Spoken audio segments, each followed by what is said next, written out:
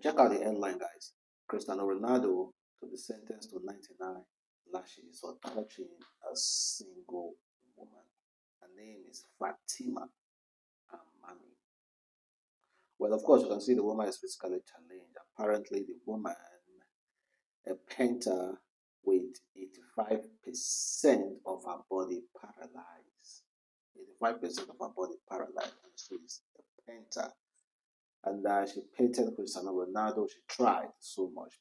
Painted Cristiano Ronaldo because she's a really great fan of Cristiano Ronaldo. So while Cristiano Ronaldo was doing his humanitarian services, this woman was brought, and Cristiano Ronaldo will have to show a lot of compassionate love, towards this woman.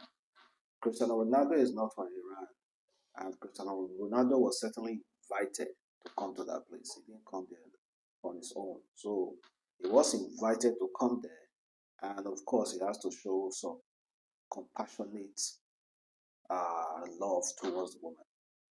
So you mean Cristiano Ronaldo cannot lean forward to hug and even kiss the woman on the cheek just to show solidarity, appreciation, and love?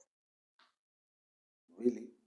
And now Iran sentenced Cristiano Ronaldo to 99 lashes for touching her. It's crazy. There are some crazy news out there that we just read and be like, "Whoa."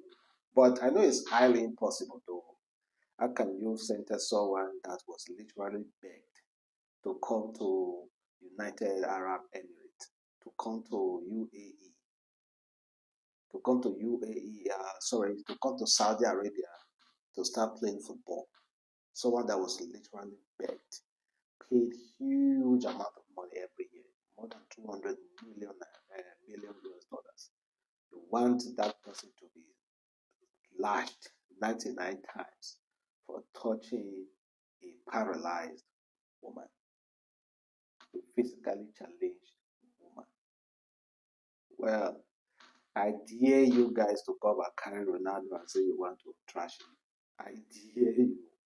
Well, guys, do you think that is possible? Do you think that is possible?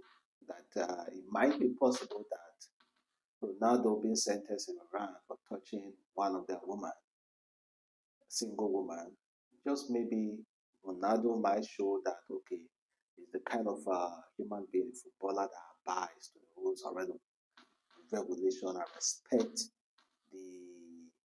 the rules and regulation of countries, respect their culture and practice, and because of that, they will just abide, as a form of solidarity, and abide, go to Iran to receive 99 lashes. I can bet you, even the citizens of Iran will protest.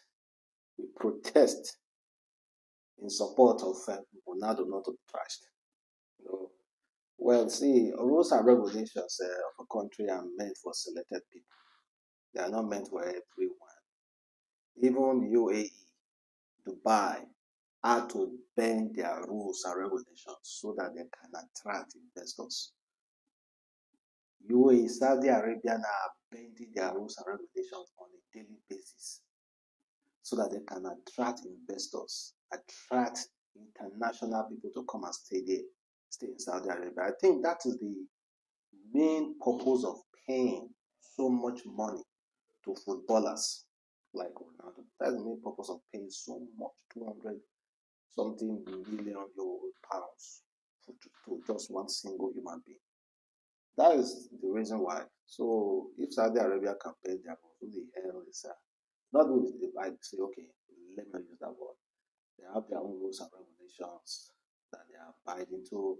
It's meant for their citizens, and not just only they are meant for the low class citizens. The rich, the famous will do this and get away with it. Nothing will happen to them. So it's meant for some selected persons, not everybody. But if, like I said, from now they want to show some form of solidarity, show that, okay, he's the kind of footballer that is obedient, he respect the culture of other countries, then he should go to Iran and receive 99 lashes. Go to Iran and receive 99 lashes. And again, as you know, he's the top scorer. top scorer in 2023. He's even ahead of Haaland and Mbappe. I'm not saying Messi here. Ronaldo is currently the top scorer at the age of 30 something. Ronaldo is still competing with these young boys, Haaland and Mbappe. Of course, you guys will say, "Oh, come to PSG or come to Manchester City and score same goals." Goals with the same pitch, the same goal post, with the same thing, with the same 11 versus 11, with the same one keeper versus another keeper. It's not as if their Ronaldo posts are always empty, and it's the same thing. So I won't use that one to judge. Ronaldo now is the top scorer, although Messi, I still feel like Messi is still the greatest player, but Ronaldo is the top scorer now. So I'm going to give him that. So I don't want anybody to come like, oh, it's not playing in those top league. It's the same thing, the same 11 versus 11, the same goal versus and goal post versus goal post, the same pitch. It's not as if Ronaldo pitch is smaller than the one they are playing. They are using in Champions League, Premier League, or Serie A. No, the same. Also, I want to roughly touch this very exclusive story about Jada and Will Smith. Well, I know two women called Jada, Whiskey Jada and this one Will Smith Jada. And Whiskey Jada is a very loyal wife, loyal girlfriend, loyal baby mama, now loyal wife. And I know for sure Whiskey Jada is not this kind of Jada we're about to discuss.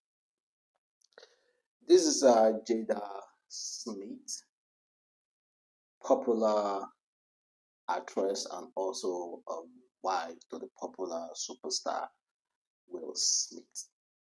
And of course, a few years ago, Jada cheated on Will Smith. Yeah, cheated on him. And not just only that, he cheated on him with another person who was really, really close to them. Really, really close to them.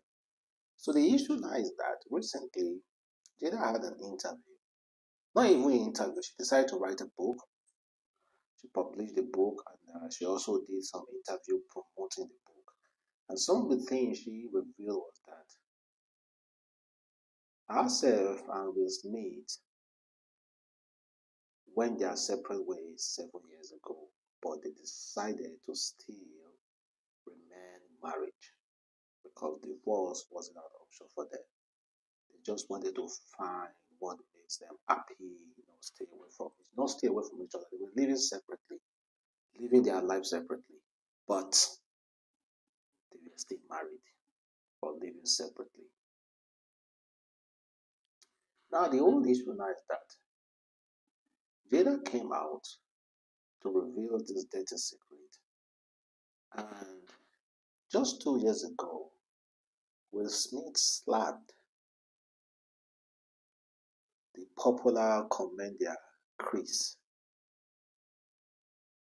at the Oscar award. Will Smith stood up and slapped Chris because Chris was making fun of or cracking a joke about Jada. And Will Smith stood up and gave him a dirty slap. And Will Smith said, Get your mouth off my wife. Sorry, say get my wife's name off your mouth. So the whole entire story now is that so you knew you were separated already from this woman like 5 years ago, as I then know, 5 years ago. And you still were standing up to defend this woman's pride, to defend this woman, despite knowing for a fact that you are separated from this woman. Will Smith was still being a very good husband by defending his wife, Jada. Even after the whole thing, there was a show that showed Will Smith crying while Jada was interviewing him about her cheating. Will Smith was the one doing the crying while Jada was the one while Jada was the one confessing while Will Smith was busy doing the crying.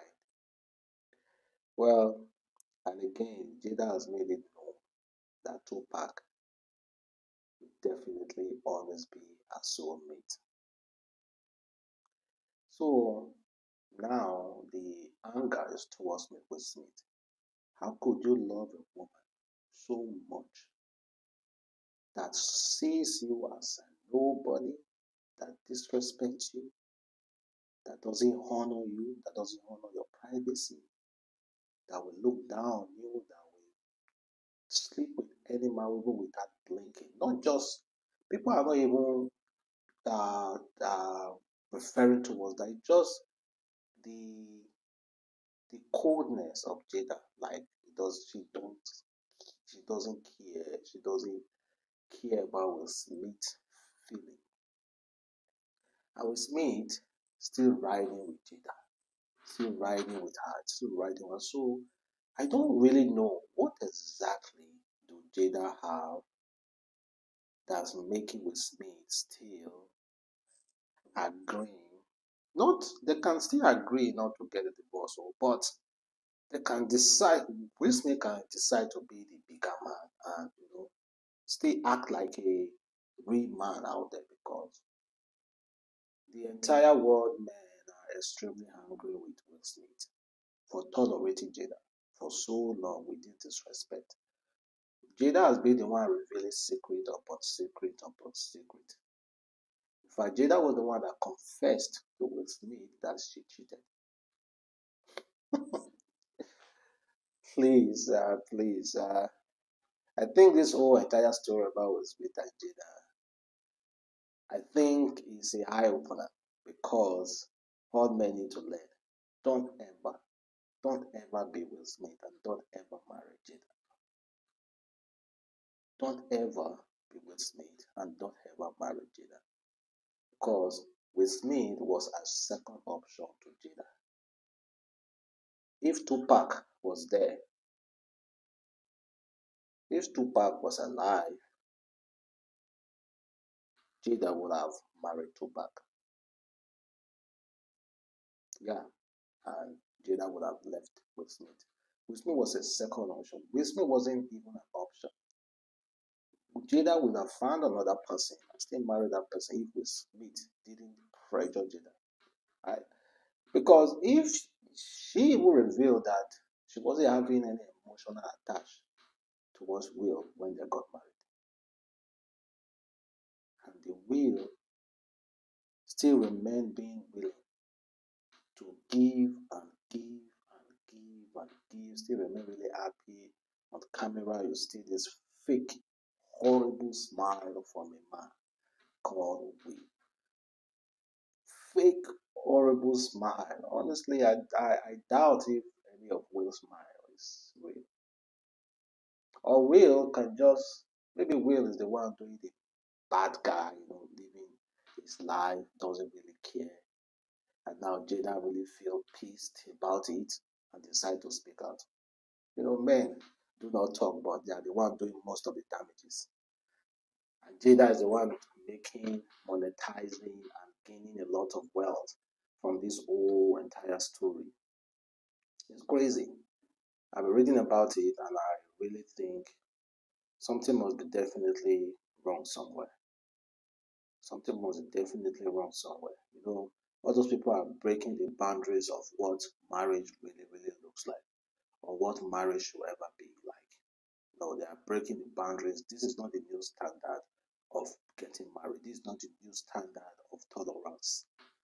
No. We will never accept that in this union, in the world of getting married. We will never accept that.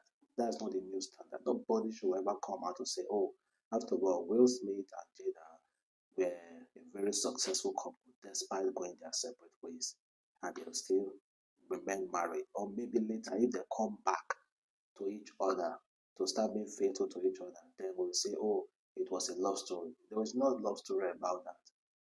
It will never be a standard for couples. Will Smith and Jada will never be a standard for couples. I refuse to accept that.